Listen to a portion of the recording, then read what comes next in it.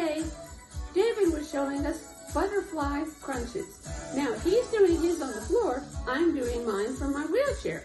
And you can do this from a standard chair. Just make sure it's a pretty sturdy, heavy chair, because what I've done is I have my feet on the end of the chaise lounge on my couch. And yes, I have a towel. Don't want to get my couch dirty. And just as David has his legs open in a butterfly position, I have mine open as I can. Everybody has different flexibility. I have really bad arthritis in my knees. I have no cartilage left. I've got bone spurs, but I can still do what I can with what I got.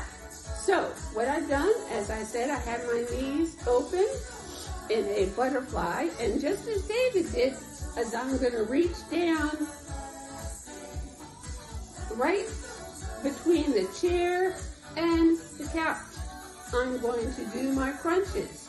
And what you're going to do is sit up straight, bend forward, put your hands past where your chair is,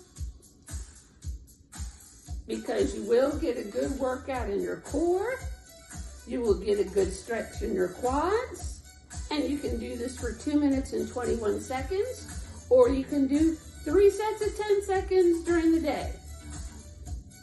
This is a good exercise to get that blood moving and get things started for the day, because all we want you to do is just keep moving.